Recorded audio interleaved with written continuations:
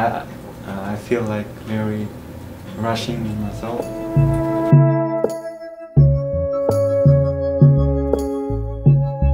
Can I add to that? It's an ongoing sacrifice, I would say.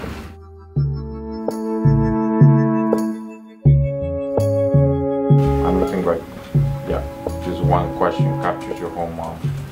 My name is Masapa, and I live in Langley, BC. And I'm from Thailand, refugee camp. My name is Ashvan Wall, and I'm in grade 12 right now.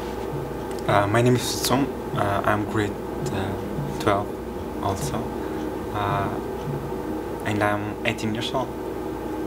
My name is Afif. I am from Sri Lanka.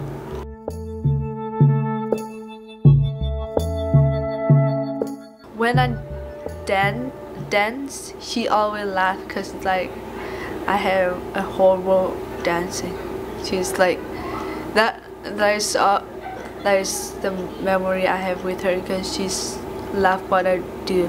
Because she usually not laugh that much. So yeah. In my first competition in fighting, I lose. Yeah. And she tell me it's gonna be okay, and she motivate me Yeah.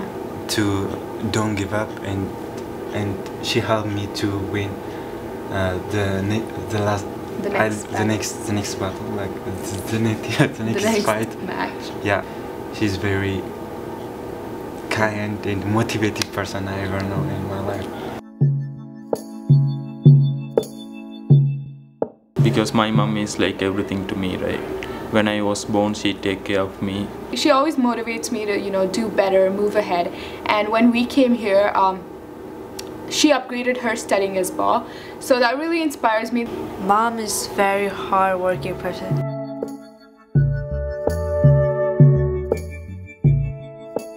First of all, like, without her, like, I believe like I am not be here.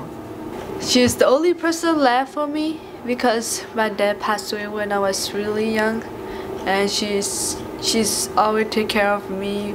Every moms want to motivate the child, like keep it up, you can do whatever you can do, but also we supporting us no matter what, even fail or lose. They have hope on you.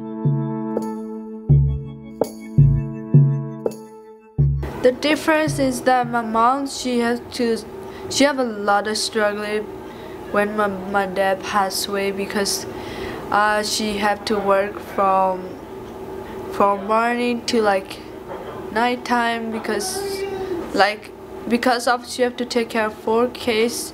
She think she didn't give you enough love, like the same as that country, because she have no time. She's multitasking, so she's dividing up her time, yeah, but still trying to be with her children. So that goes with the sacrifices that mothers make, right? Yep. In order to give their children a better life or provide them better education. So yeah, as Fatsuma is saying, mothers make so much sacrifice, maybe, which means that maybe, you know, spending less hours with their kids, or like doing 2 or 3 jobs to support their kids at like an age of 40 where they're supposed to take it easy and, you know. Yeah. I think that she carried her kid more than herself. I think we should have a Migrant Women's Day. That'd be so cool. To celebrate migrant women every year, Yeah. right? Yeah.